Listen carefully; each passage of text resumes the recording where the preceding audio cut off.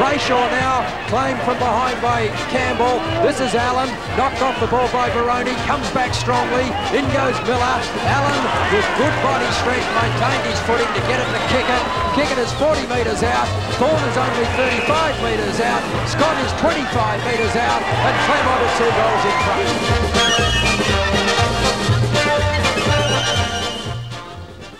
Well, good evening to you and welcome to our program of football tonight. Hope you've got those heaters turned up. Pretty cold around Western Australia.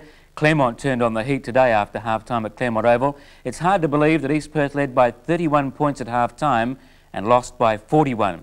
And during the process, a lot of royal blood was spilt at Claremont Oval today. It was a fairly hectic game, especially up until half-time. In other games, Subiaco defeated Swans by 47 points and the Demons beat the Falcons by 21 points.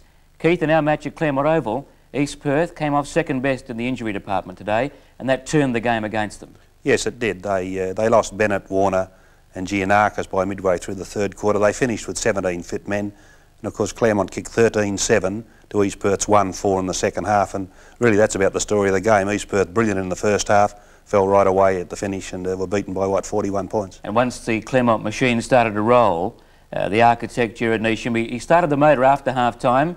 Once it got going, it was good night, East Perth. Yes, it was a good test. He'd be both sad and happy tonight, Jared Neesham, because his first half, or his team's first half, was very poor indeed for Claremont anyway, and full marks to East Perth because they took the game right up to Claremont and they gained in confidence. And of course, when you let a side gain the initiative on you, it's very hard to get back into the game. But Claremont showed what a good side they are, because when the chips were down and the game had to be won after half-time, they really got stuck in. They applied enormous pressure to East Perth. And whereas East Perth had had a lot of time to get rid of the ball in the first half, that wasn't the case in the second half, because the tackling improved, the chasing improved, the pressure improved, and of course East Perth were found wanting. But a good first half and a few lights at the end of the tunnel, I thought, for the Royals. Well, in the first quarter, it was players like Hawkins, Williams, Bain that got East Perth going. They were kicking into the breeze, but they were the superior team in the first term. With me in commentary, Wally Foreman, Keith Slater and Ken Casellas.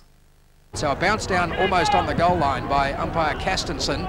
Ishenko right up over the top. A brilliant knock down to Williams, and there's the first goal of the game. East Perth 1 goal straight. Claremont yet to score, but that was very intelligent and decisive ruck play by Alex Ishenko. Well, 2 significant factors come out of this game already, and that is that Campbell has taken a couple of good strong marks, but let's have a look at the knock. A magnificent knock by Ishenko, and a great understanding between him and Williams. They haven't teamed up for a few years, but the understanding's still there.